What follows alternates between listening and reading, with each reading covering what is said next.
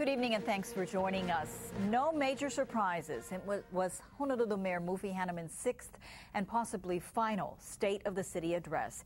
He says while the city faces a shortfall going into this year, he plans to deliver a balanced budget to the City Council next Monday. He chose tonight to focus instead on possible solutions to the economic challenges ahead.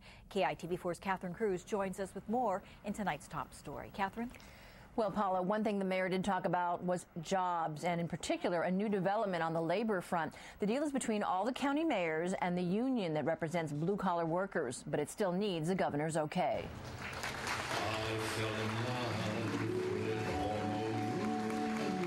In his address, Hanneman credits the coalition of mayors for breaking the logjam with the union.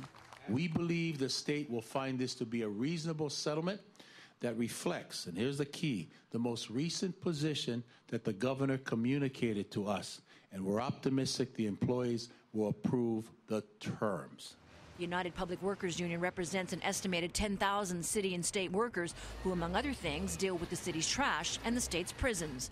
The mayor declined to give details about the deal, saying only it's similar to what was agreed to with HGA, the state's largest government union. The only difference is the number of furlough days.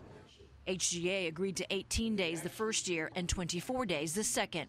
The tentative deal is good news if it moves negotiators off the impasse. I just hope that it's good enough for the governor and her administration so that we can move forward.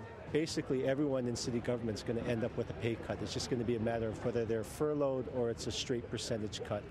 But everyone's going to have to share that burden in the same way that all the taxpayers are going to have to share in that as well. Again, but it needs to be done equitably. Everybody wishes that we could have done this sooner rather than later, but you know, we got an agreement. The mayor also said tonight that in addition to the 5% pay cut that his cabinet members agreed to, other city employees not represented by a union have agreed to have their salaries slashed by the same amount.